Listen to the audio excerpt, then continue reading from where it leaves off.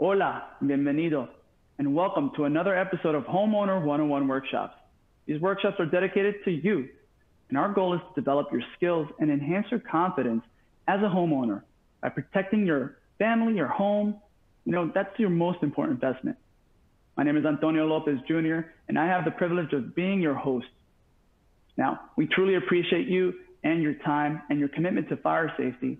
By the end of this workshop, I got to tell you, we are going to have an increased awareness, and y'all are going to feel more confident about finding and removing potential fire hazards in your home that you had no idea. What about detecting fires?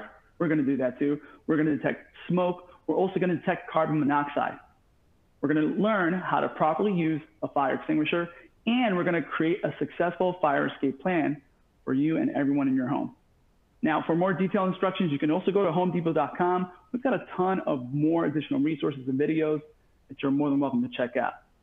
Now, you might be thinking, Antonio, why are you in the middle of your kitchen when this is a workshop about fire safety? And I'm glad you asked. That's because cooking is still the #1 cause of home fires. Take a look at that, kitchen fires. A huge hazard, and it's so important to stay in the kitchen whenever you are cooking, all right? And keep anything that could potentially catch on fire that's flammable, keep it away from the stovetop. Now, may I ask you a question? Okay, great. What day do you think is the peak day for cooking fires to occur?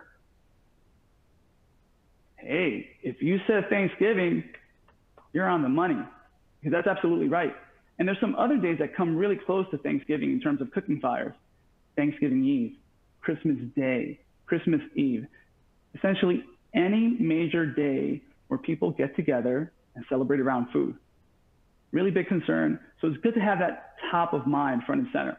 So what could you do if you did notice a fire in your kitchen on any of these days, or even when there's nobody over, all right? So let's take a look. Small stove fires, right? Right behind me, you got a stove.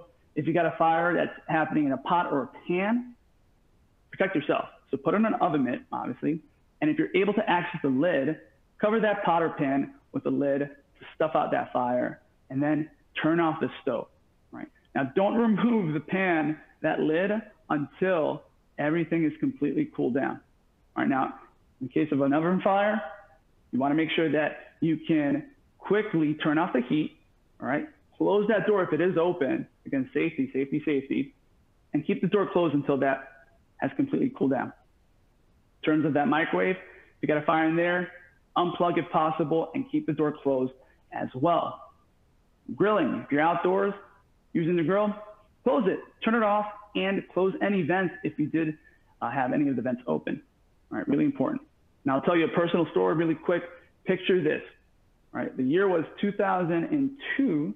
And I was in college during winter break when a few friends and I, we were like, hey, let's drive from New York City all the way just up a little town north of Montreal, Canada, so that we can have a great time and celebrate each other, take a break, right?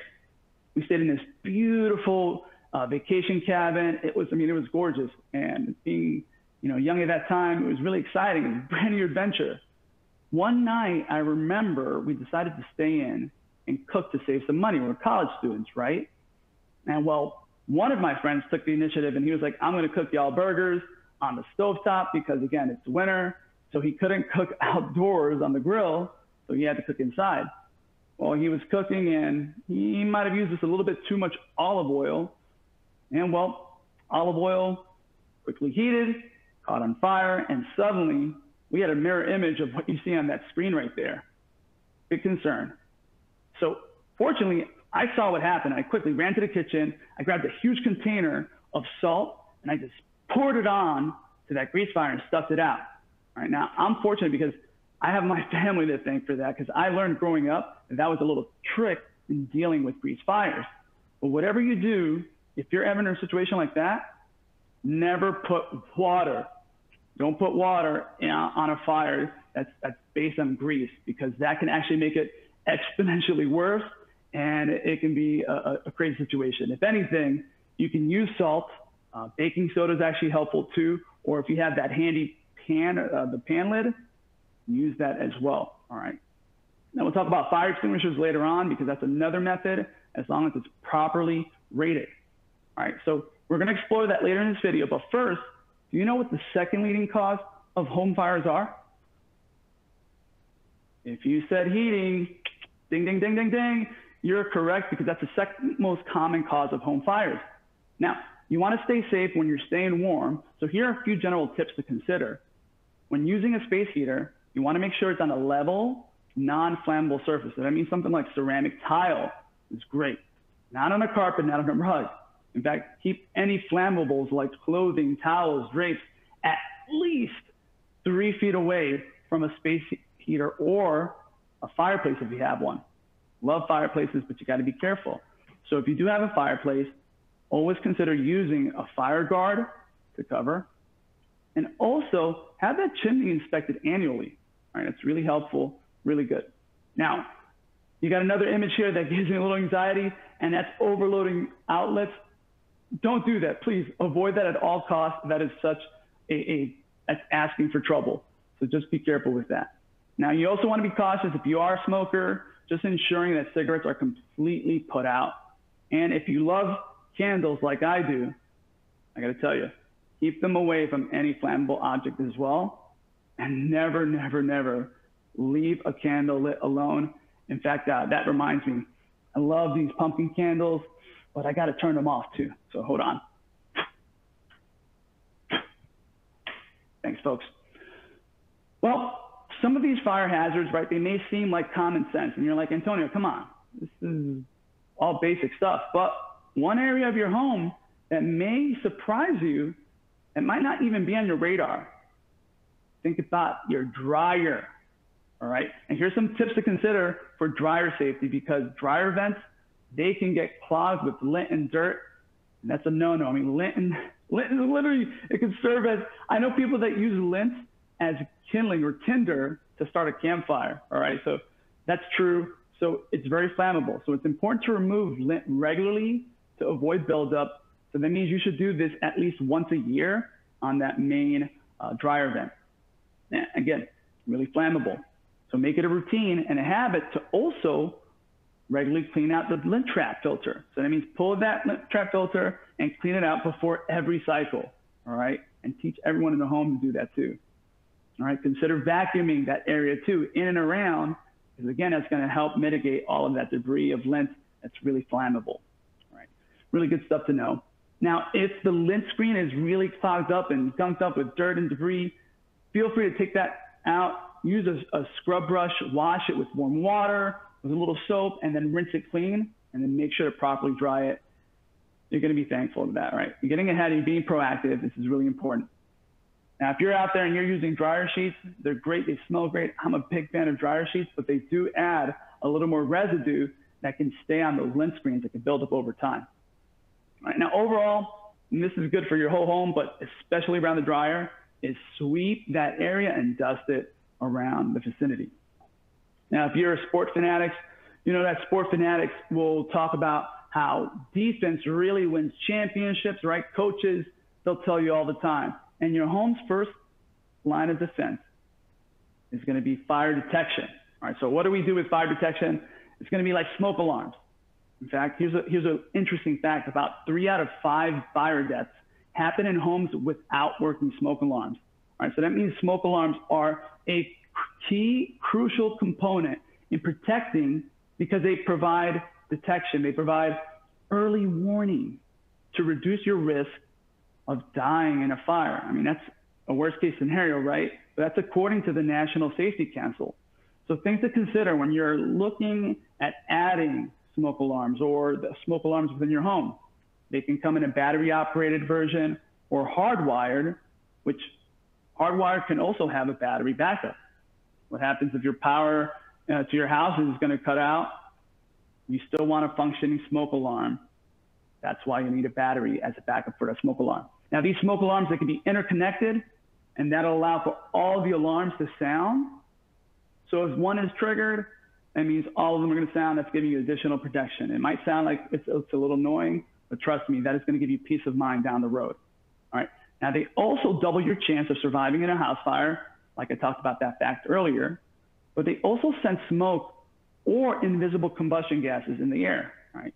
It's going to detect both smoldering fires, flaming fires, because they can differ. And there's actually two types of detections that occur with smoke alarms. Ionization is actually better suited to detect smaller, less visible particles sooner than the alternative photoelectric, because again, this is suited or catering towards those flaming fires. It's going to respond better with that. All right. As opposed to the opposite, photoelectric, those alarms detect smoke by using light. It's a light sensor, it uses a light beam, and that is going to be better suited for those smoldering fires. All right.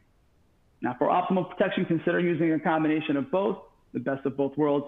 You'll be good to go.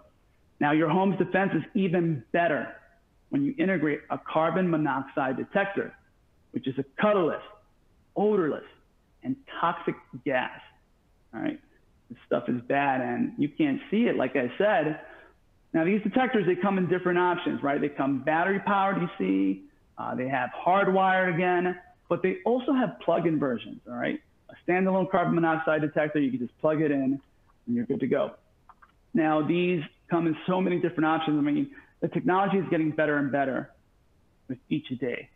And so some have voice alarms, some have a digital display, some integrate a safety light, even have LED light indicators to alert you. All right, that's really great, especially for folks that might be impaired or have some kind of disability. This is going to give you that extra assistance.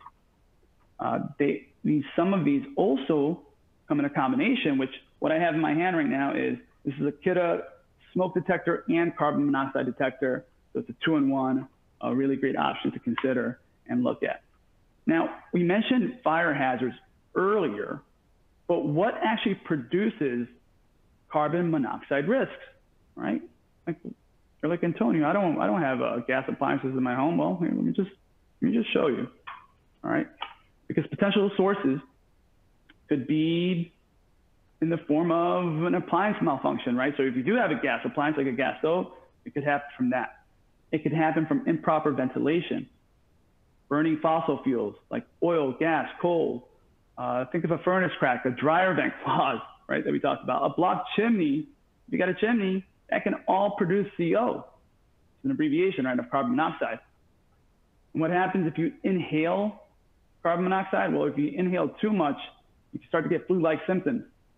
All right, so that means it can easily be misdiagnosed. And so as more time passes, here's the big problem. Those symptoms can worsen and lead even to death. All right.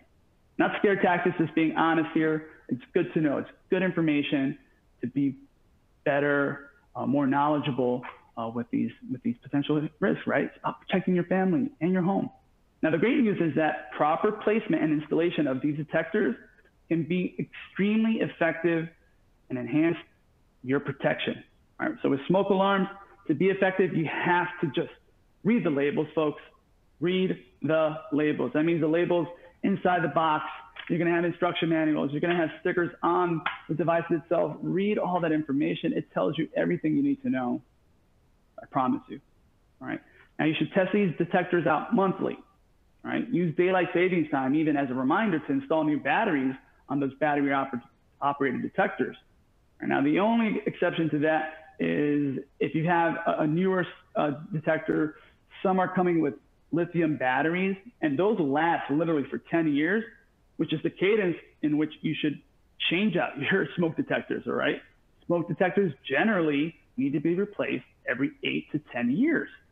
Now, you want to install one on every level of the home, typically like outside of the sleeping areas or maybe inside those bedrooms if you sleep with the doors closed, inside each sleeping area, like I said, and also on the ceilings or walls, right? Maybe in hallways, right?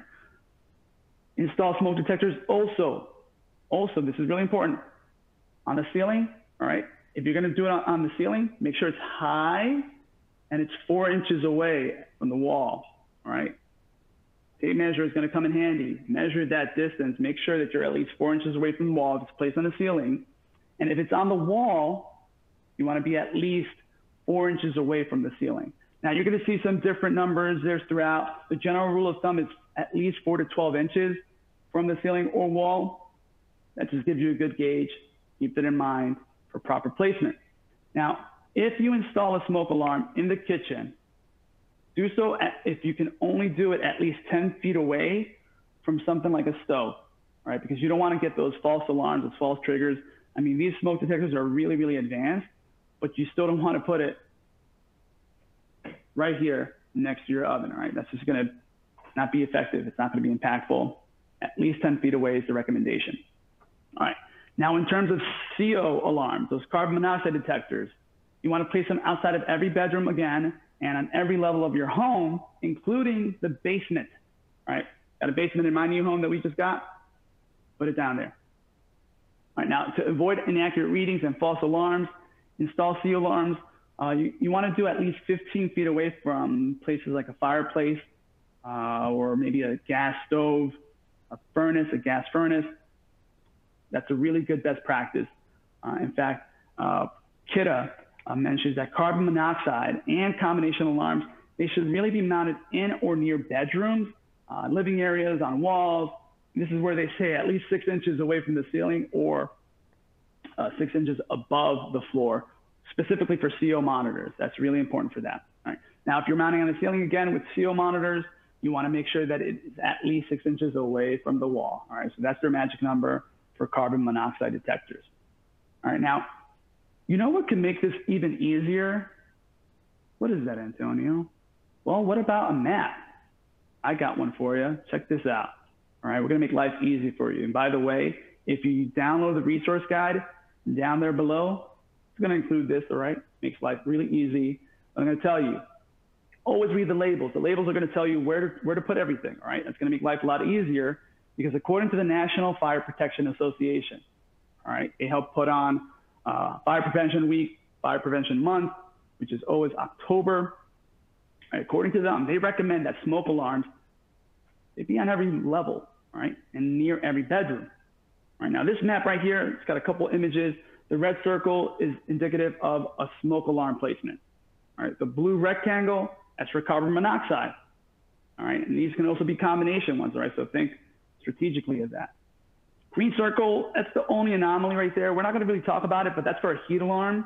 A heat alarm is a good option to go with in a garage because you know what? Smoke detectors, they were not designed to be in a garage because of fumes, dust, things like insects, humidity and temperature change. There's a lot of factors that make a smoke alarm not effective in a garage. So consider putting a heat alarm in there. All right, now, the guide that we're giving you that you can download, this one right here, it is also going to articulate escape ladders. We'll talk about that soon, and fire extinguishers placement. All right, we're going to talk about this. This is your best friend, all right? This is another line of defense or proactive offense, if you will, to keep you safe and sound. So download the resource. Trust me, you're gonna appreciate that. All right, now, you know what it is now? What time? Let's see. Oh, hey, it's fire extinguisher time. That's what time it is. Let's talk about this elephant in the room, right? It's bright, it's red, it comes in different colors. Sometimes you see them white too. We'll talk about what's really important to look at when you're looking at fire extinguishers.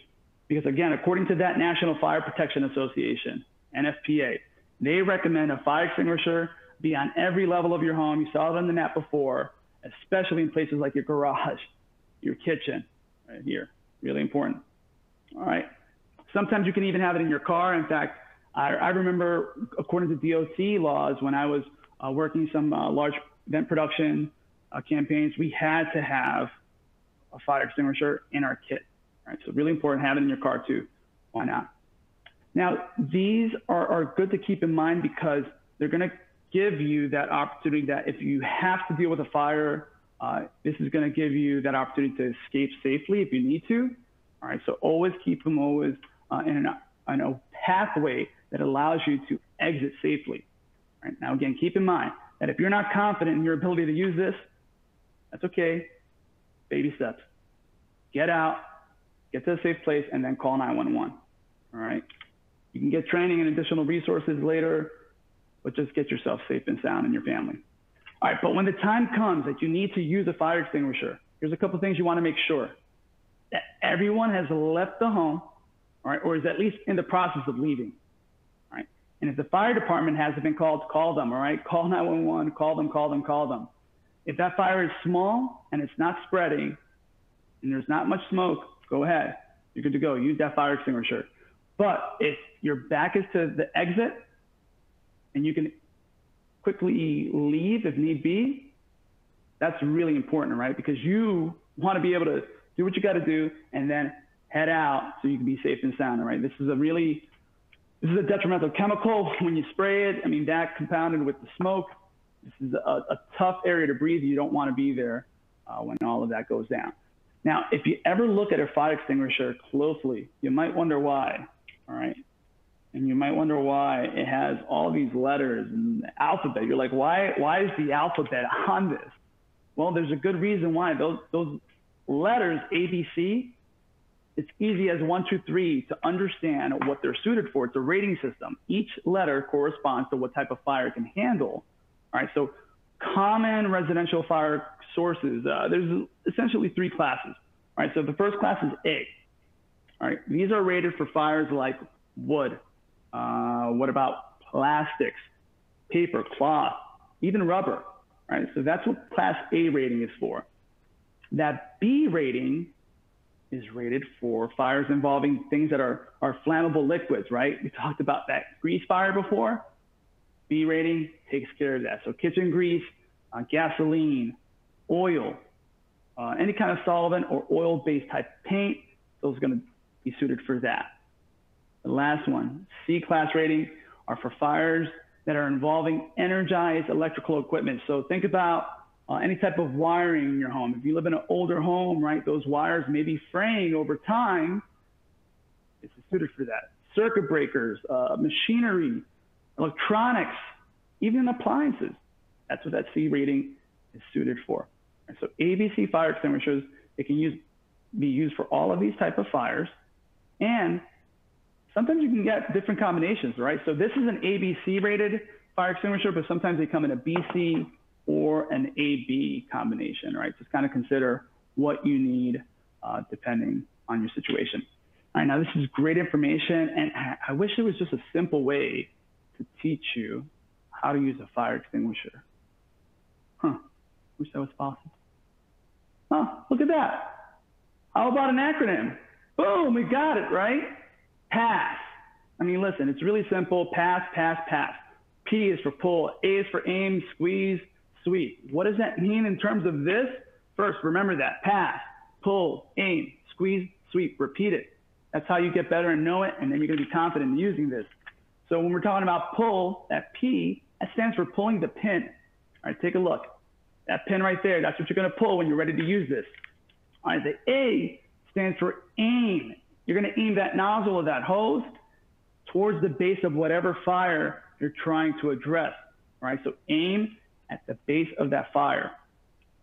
S stands for squeeze. You're going to squeeze that lever slowly, all right? So nice and slow. And when you're aimed and you're squeezing, now you're ready for the final S, which stands for sweep.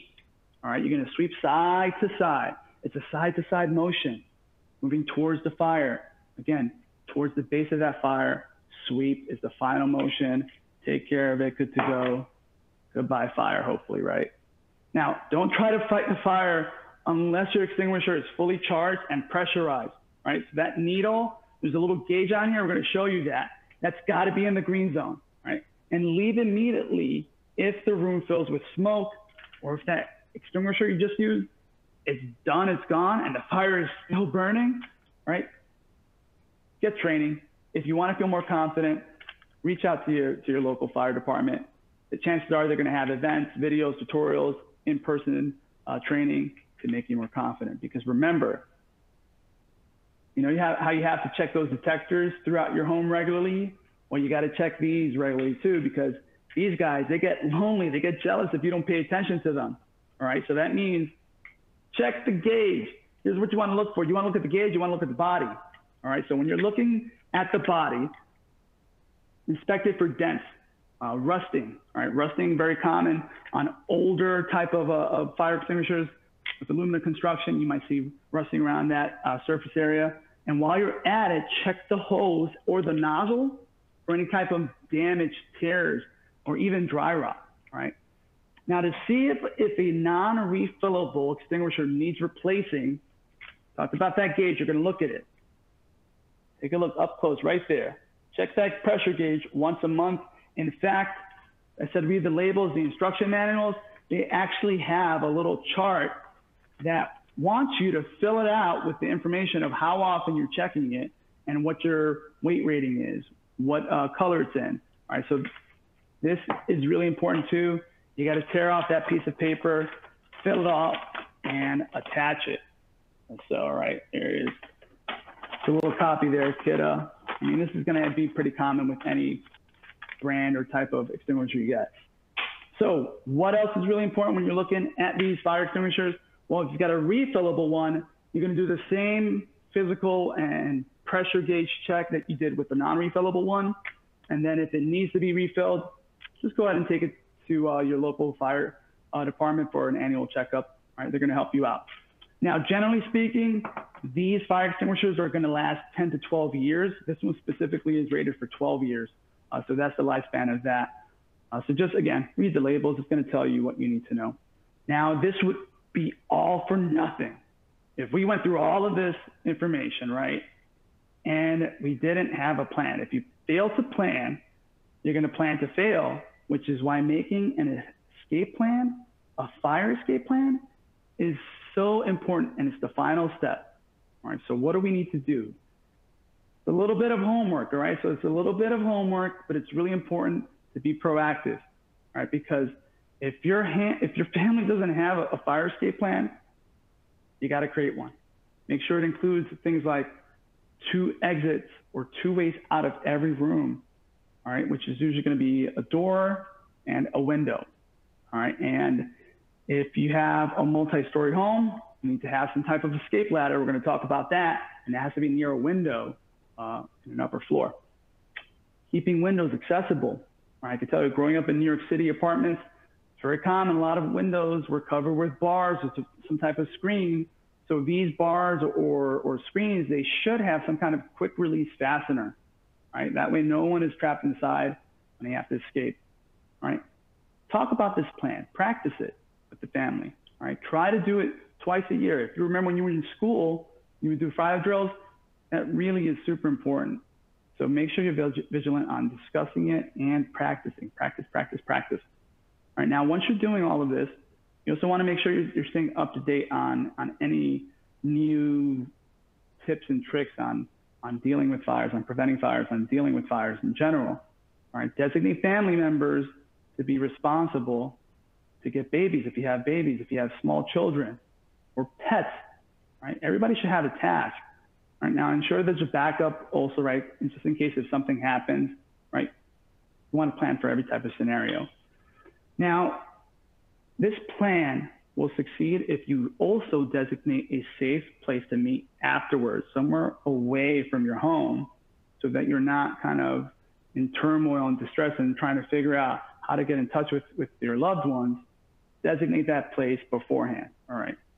Become familiar with evacuation routes in general, especially if you live in an apartment. Become familiar with that. You know, they literally have fire escapes in New York City.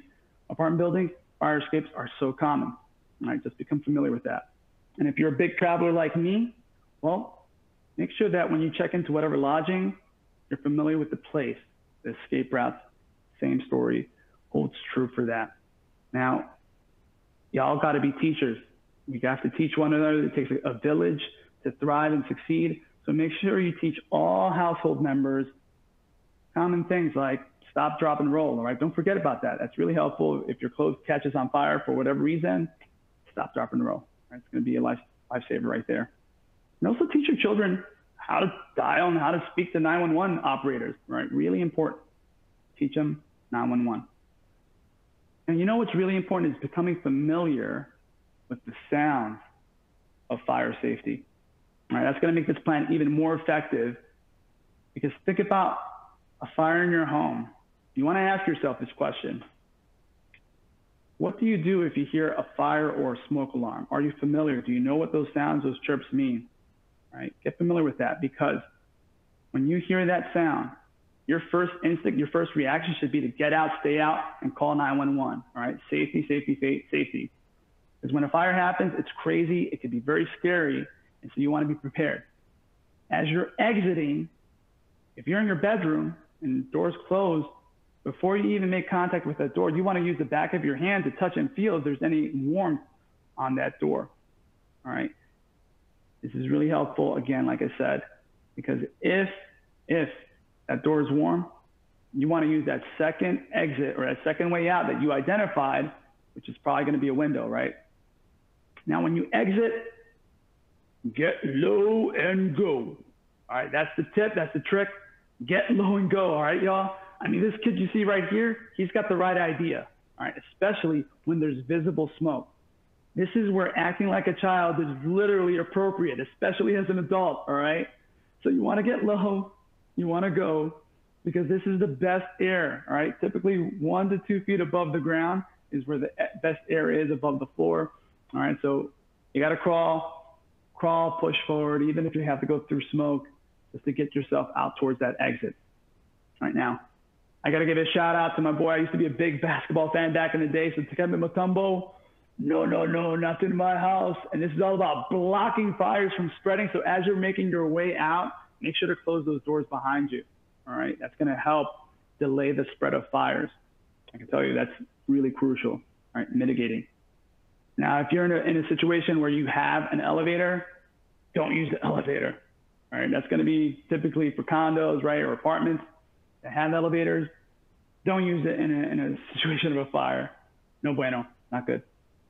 Now, I know some of you watching, you may own multi-story homes like I talked about, right? And unless you're living in Lifestyles of the Rich and Famous or even MTV Cribs, chances are you don't have an elevator in your home. So what do you do in your multi-story home if you're upstairs in the bedroom or upstairs in the hallway, you hear the alarm, and now you realize you can't exit because you just felt the back of that doorway or that first exit way with the back of your hand, and it's warm, right? What do you do? What do you do? Well, escape ladders are going to come to the rescue, right? This is allowing for a second way, for instance, escaping from like an upstairs bedroom, like I mentioned. So you want to make sure that these escape ladders, if you got one, if you get one, they got to be accessible near a window, all right? The entire family should become comfortable with using that ladder, all right? So you got to get over your fears of heights if you have them. I can tell you, I have a healthy fear of heights, but I push myself to get more comfortable, and I do it. Still gets me a little uncomfortable, but you can do it too. All right, make sure children know how to open windows. It seems like common sense, but again, this is the difference maker. All right, and then review this annually because again, practice, practice, practice. All right, it's going to make you a better homeowner and protect your loved ones. Now, the features, the advantages, the benefits, they're easy to see with escape ladders because, simply put, they're just designed to do that, right? They're designed to escape. They're designed to hook on to a window frame, right? They provide a very, very sturdy method of escaping that room, and they're made to be easily stored under the bed, or maybe you want to put it in a closet. Some homes even go for a permanent little housing and an access panel. I mean, the choice is yours. The key is make it accessible, all right? And it's easy to store. Great benefits of this. Now, whether you currently own an escape ladder or several, or you're looking to purchase some in the future, consider the length of the ladder, right? If you have a 2-story home, you're going to look for a length of about 15 feet. If you have a 3-story home, think about 25-foot length ladder. All right, it's rule of thumb. Some other important aspects are there's something called the standoff, and these are curved metals that hold the ladder away from that side of the house, right? So the ladders with a bigger standoff, they're going to be a little more stable and easier to use, and it's really helpful. Check the load limit too, what that weight capacity, that max weight capacity listed. Again, read the labels. The labels is going to give you all the information on that. And then you're going to check the ladder material, right? Steel ladders are more durable, but plastic ladders, they might not hold up on really hot fires, right? They may bow, they may split, so just think about that. Now, the type of way that it drops to the ground is really helpful if you have a home with, consider like balconies or gables, porches, anything like that. You're going to want a ladder that has flexibility and versatility for that. So something that's of a webbed construction is going to be really good in that situation. Now, as we make our escape and bring this workshop to a close, because I know, Antonio, that was a lot. We covered a lot, and it's good because all of this fire content is really important and is relevant. And so what I want to do is I want to challenge you to ask yourself, what is the one thing that you learned from this workshop? And if the answer aligns with any of the topics that we have listed within this summary, then I got to give you a big shout out, kudos, congratulations, because that's thanks to the hard work that you're doing. Reach out to us, all right? You can contact us. The email address is workshopslive@homedepot.com, all right? Because hopefully you can say with confidence, Antonio, I understand the different fire hazards in my home. I'm capable of forming a championship-worthy defense of detection. I'm going to pass the fire extinguisher, PASS, and ultimately form an achievable, successful fire escape plan for me and my family. So I just want to say, on behalf of myself and the entire team at the Home Depot, gracias, cuídate, thank you, and be well. Oh, and a huge, huge thank you to all of the first responders out there who answer when duty calls with fire safety. Thank you.